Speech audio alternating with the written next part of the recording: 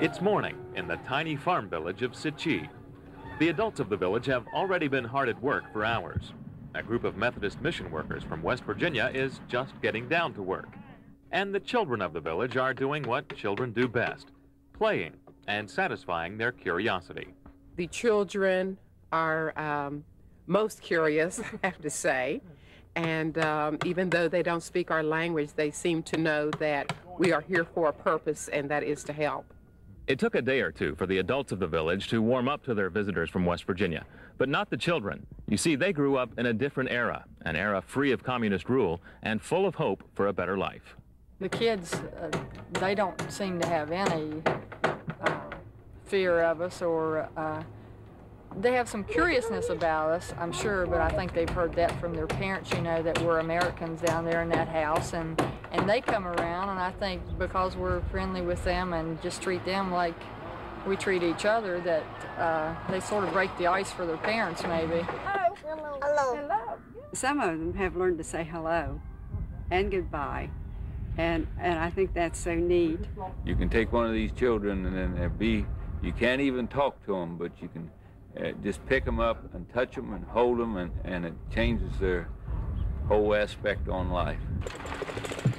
You don't see any video games or rollerblades here, but these children don't seem to be missing anything. They enjoy simple pleasures like climbing, petting a dog, even hugging a cow. They don't have the toys and things that ours have at home, and they make their own. They make their own fun. And this is nice to see. That's not to say these kids don't like the same things American kids like. Things like candy, bubble gum, and soap bubbles. I passed the candy out to them, and they really liked it. We had bubbles and West Virginia bags and just all kinds of stuff to get to, and they seemed that they really, really liked it. That was one of the best things that's happened so far, just seeing the kids and relating to them. That was wonderful. I've worked with kids for a long time, and when you're with children, you can, the noises they make are the same, the expressions they have on their face are the same, and you can understand them much better. They were they were kids, just like our kids. Children, though, aren't the only common thread running between these people of such vastly different backgrounds. They share a common landscape as well. Much of what Americans see of Russia, they see on television, often dull, drab images, either gray or colorless. But that's far from the true Russia, a land of incredible beauty, and a land that looks a lot like home. As you look around at the environment, it's easy to see that God uses a broad brush in painting the countryside, because much of this is like much of the countryside in West Virginia. It reminds me of the Shenandoah Valley. Coming out of White Sulphur Springs down into the Virginia with the rolling hills and everything. I think it's a lot like West Virginia. It isn't what I expected. I expected it to be much more rugged, but yeah, I think it's a lot like West Virginia.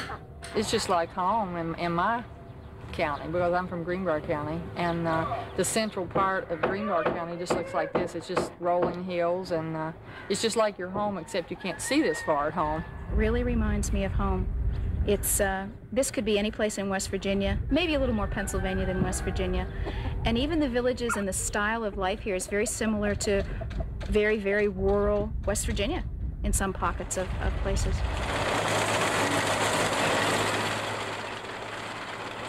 I felt like I had stepped back in time probably 50 years. Probably all of the equipment you see, the cars, the tractors, the farm machinery of all, it looks like it's 30, 40 years old at least. In many ways, time has stood still in this remote part of Russia, but that's just fine to the people who live here. After all, there's a real peace to this countryside, and this country hasn't seen much peace. When we come back, turnabout is fair play. A work team from Siberia comes to West Virginia to build homes.